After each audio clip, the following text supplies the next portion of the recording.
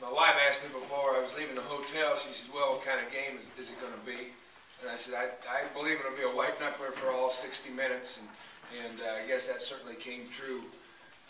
Can't say enough about the support of the Iowa State fans, how many of them made this trip, how many of them support our athletic department and our football program.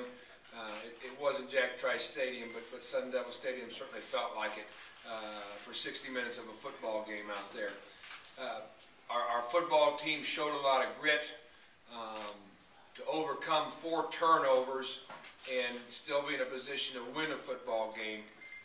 But we certainly took advantage of their second turnover and then behind our offensive line and the production of the guy sitting to my left, Alexander Robinson, and the one to my far left, Austin, were able to finish that thing out and run the clock out.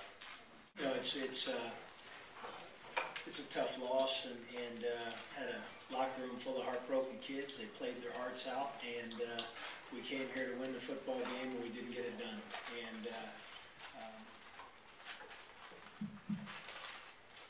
it's a great group of kids to my left, and their hearts are broke, and they're bleeding. But like I said, it's a great group of kids, and we played much better, obviously, in the second half, and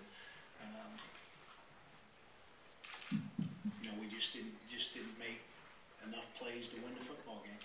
And give credit to Iowa State; they did a nice job, and they did what it took to win the football game.